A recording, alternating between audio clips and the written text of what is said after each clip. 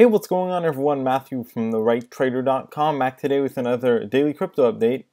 I'm going to talk a little bit about what's going on with the market on a macro level, kind of give you an idea on what's going on with the bigger picture, right? Because I know a lot of you are worried right now.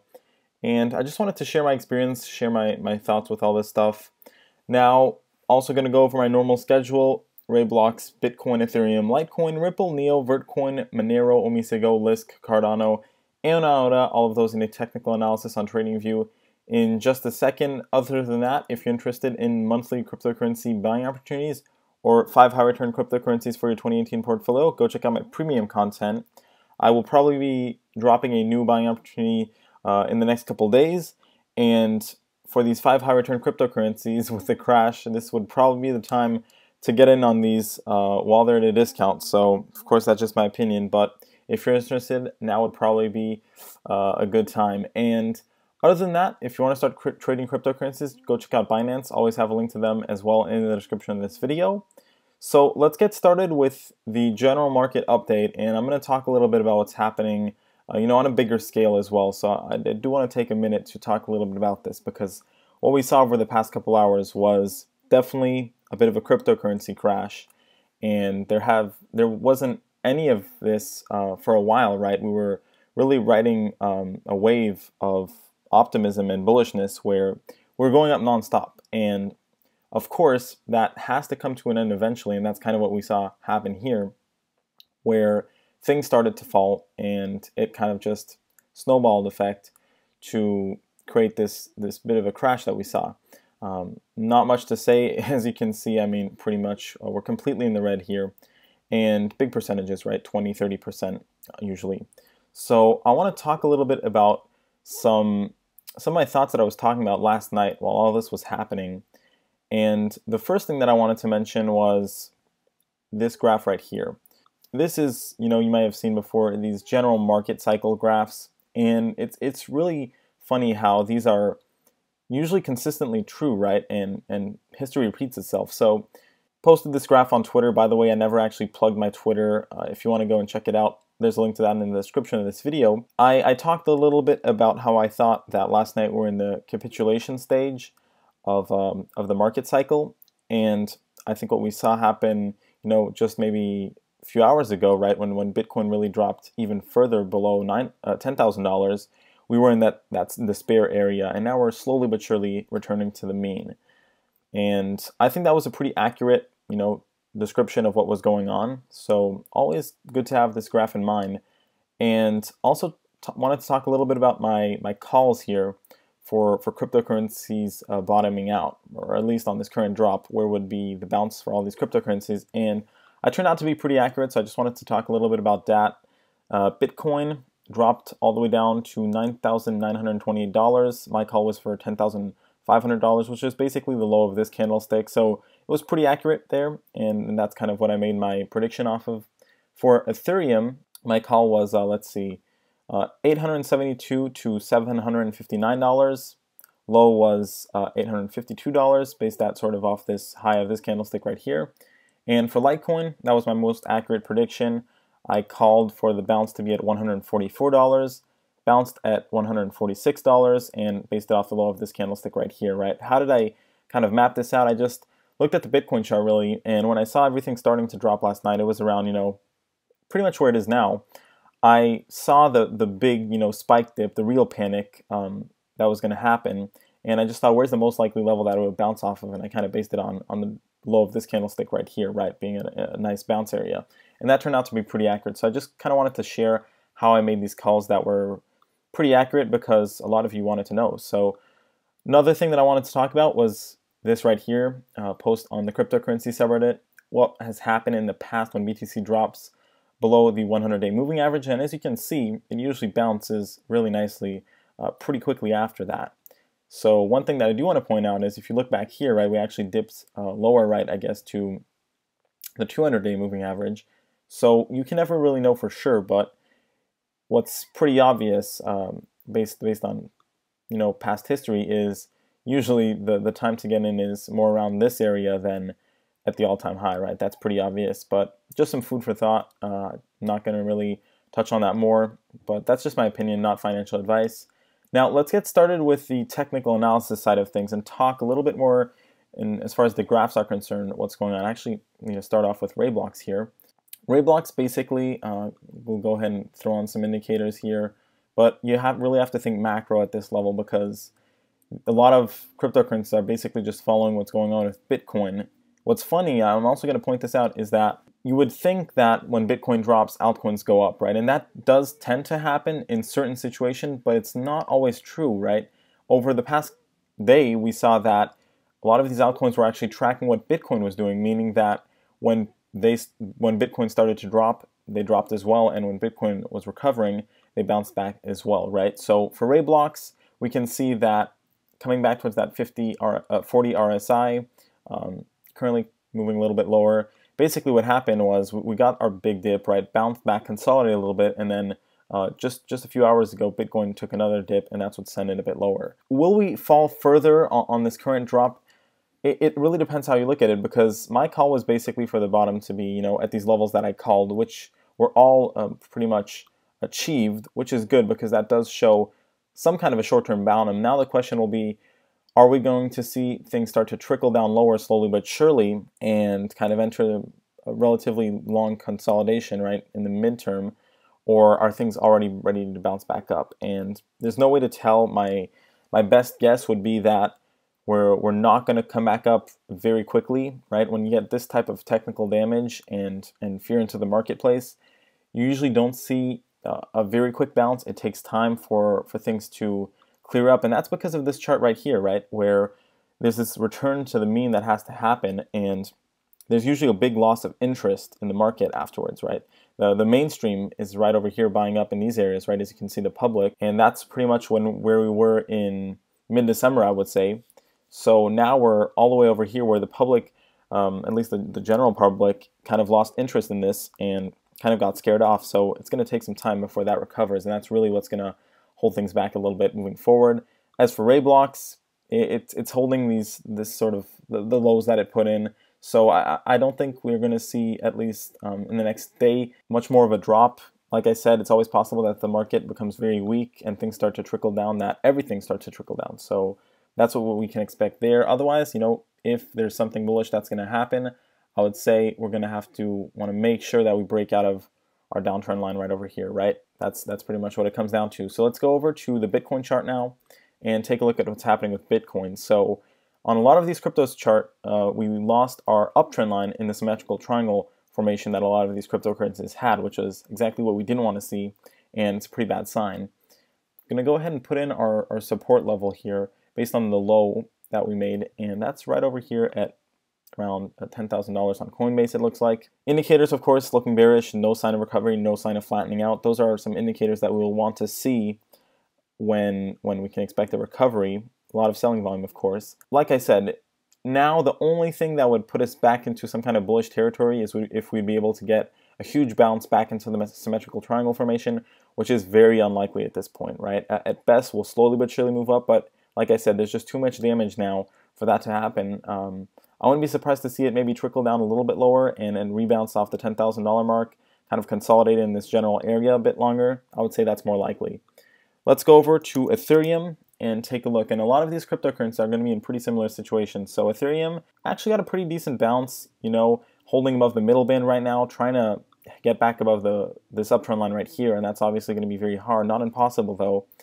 As for the indicators, they basically crossed over to the negative side, so that's yet another indication that we may not be able to see it really hold above this uptrend line. But as you can see, it's trying, so definitely interesting, and it will be a very good sign if it's able to hold above this primary uptrend line right here. Otherwise, I think we're slowly going to taper off a bit horizontally and see some consolidation in this general area once again, right? If things get really bad, it's pretty obvious that probably going to come and test this longer-term uptrend line, so that can always happen. Let's go over and take a look at Litecoin now. So Litecoin, pretty big dip as well, bounced nicely off that previous low over here, and now we have a big resistance at $218, which will make it very hard for Litecoin to really get back into any kind of bullish territory just yet, right? Because even if we were to get back above that $218 mark, it would still have to get above the downtrend line, and that's going to be even harder. So I wouldn't count on it for the time being. And everything I'm saying in this video is just my opinion, not financial advice. If you take a look at the indicators, same thing, no real sign of flattening out or anything like that. I'm going to take a look at Ripple, and Ripple is actually in a very interesting situation in my opinion because it dipped all the way down to 84 cents, and it's currently trading back above the $1 mark. So what I find interesting here is that, I'm going to go ahead and put in the $1 support level here, but I would not be very happy if Ripple started to move below $1. And the reason for that is I feel like if Ripple were to move below $1, that would signal a lot of market weakness, and that's things will start to trickle down lower. So if we see it move below $1 and start to hold, I feel like a lot of cryptocurrencies will kind of act in a similar way where they're going to move, lower than I would say anybody would want. And as far as the indicators, definitely not looking great, right? Ripple definitely took a really big hit here. And part of that is just because, look at the increase, right? So a lot of these cryptocurrencies were going up nonstop, and this is the flip side of this, where we're seeing the sell-off happen from this massive increase. So, there's always some sort of proportions to keep in mind with all this stuff. Now let's go over to NEO, see what's going on. NEO actually not looking that bad. Obviously, this is one of the cryptocurrencies that was a little bit of a safe haven throughout all of this, just because it got a really big breakout on the day that all this was happening. So it also got affected, definitely took a hit. Even tested the longer-term uptrend line right over here, bounced really nicely off that. That's a good sign. And we're actually currently bouncing a bit higher now, moving back towards $150. Bounced off the $139 support level. That's a good sign. Still looking okay on the indicators. Dip below the 70 line on the RSI. So I would say we have a pretty decent chance for NEO to consolidate in this area in between $139 and $167. If things were to get a little bit worse, probably going to come back and test this uptrend line, trend along that. But I don't think NEO will lose this uptrend line, right? I think it's actually one of the stronger and hotter cryptocurrencies, so to say, right now in the current situation that the market is, looking kind of bearish for the time being. Now, let's take a look at the next cryptocurrency of the daily crypto update, which is going to be Vertcoin. So let's take a look at Vertcoin now. Vertcoin took a massive dip. This is exactly what I predicted, actually, was a break below $5, and that we're going to come back to our previous, lower range here between basically $3.23 and this $5 mark. So that's what happened with the drop last night, right? We basically re-entered this lower range. Do I think we're going to be dropping further than this? I would say that's pretty unlikely. Vertcoin has already been going down a lot. You can see that it's coming towards that oversold RSI level. So it always can happen, at that point. If it were really to go lower than that, it would be kind of, I would feel like the death of Vertcoin.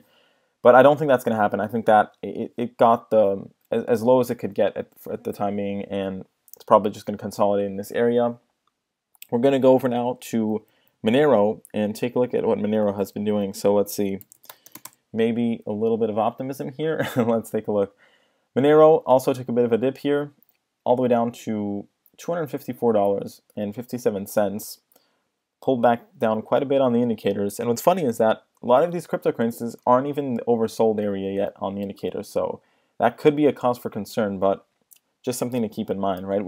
Now, I will say that since we are still, on a longer term time frame, still in a bullish market, usually going back towards the 50 line is already kind of an oversold area. So you have to think about that as well. But moving back basically to some lower ranges here for Monero, looks like there's a pretty big support level at $300 and kind of expected to consolidate in between $300 and $350. Maybe it'll get a further drop. I would say if the market weakens even more, might go back down to $255 and start trading along that range. For now, though, I think there's a good chance that we stay over here. And we're going to go over, so what I'm saying for a lot of these cryptocurrencies is that we're probably going to see some consolidation, right? It's pretty unlikely that we see this massive bounce right away just because the market took a big hit, right? There was a lot of damage done technically, and also as far as the general opinion, right? People get scared off, like I said. So it's going to take a little bit of time. And how long will that take? There's really no way to know. You just have to base yourself off the charts and how things are looking, right, strength-wise. So Omisego, really big drop, all the way down to $13.32, pretty much half where it was before. So definitely a big drop there. and at least it cleared a lot of things up, kind of bounced off a support level on the RSI. That is one bullish thing with what's going on, is that at least it kind of resets the playing field, right, and resets everything in a bit more reasonable proportion range. It stops with the overvaluation a little bit. So, and I'm not talking just for Omisigo, right? I'm talking in general. So for Omisigo, really broke out of the uptrend line, pretty big drop from there. Very hard to say what's going to happen here. I don't really like where it's sitting just because there's not that much support where it's currently at. So probably going to trade between $14 and $20 for the time being. That is a pretty big range, but it's kind of hard to say because these candlesticks over here were pretty messy. So let's go over towards Lisk now and see how Lisk has been doing. Let's take a look. Lisk, pretty similar to Omisigo actually. Very similar situation. At least it has quite a bit of support at around $17, so that's the range right there. And really fell off a cliff on the indicators, right? Especially the MACD and histogram, pretty much confirming the bearish turnover here. Let's go over towards Cardano and see what Cardano has been doing. Now, funnily enough, Cardano is actually not looking that bad. This is actually pretty surprising. Didn't even notice this. Cardano only dipped down to 4,730 Satoshis and bounced off the uptrend line. Already got back above the 5,125 Satoshi support level. And of course, it's still having trouble with that downtrend line. That's probably going to continue just a little bit more until we get towards the end of that, at which point, we're either going to see it break towards the upside or downside. It's actually not looking that bad on the indicators, right? A bit of a steady decline, but nothing too dramatic. I wouldn't be surprised to see it actually hold this uptrend line here throughout all this mess. So maybe one of the safer, more sturdy cryptocurrencies out there. Let's go over to IOTA for the final cryptocurrency of the daily crypto update and see how IOTA has been doing. So IOTA got a pretty massive drop, actually lost a big support level, which was $3.41, and because the market was so weak over the past couple hours, it actually managed to even break below $3, which was really kind of that last level before we were going to see a pretty big drop, and then we broke below that all the way down to $192, now bouncing back a little bit. We're still trading below the lower Bollinger Band, so we might re-enter that range. That's definitely possible. It looks like it's finding support at around $2.65.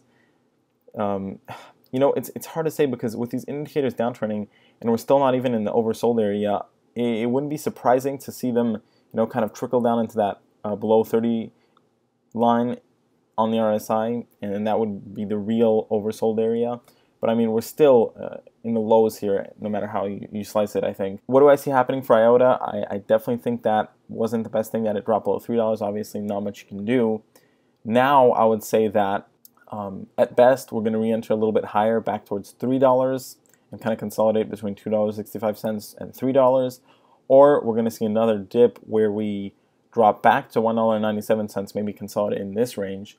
Or, if this is really going to be some kind of massive drop, maybe even go back down to the low of this candlestick over here at $1.10. Things would obviously have to get pretty bad for it to get there, but on the last candlestick, we weren't that far from there. No real way to tell, but definitely lost some pretty big support levels here, not just for IOTA, but for a lot of cryptocurrencies.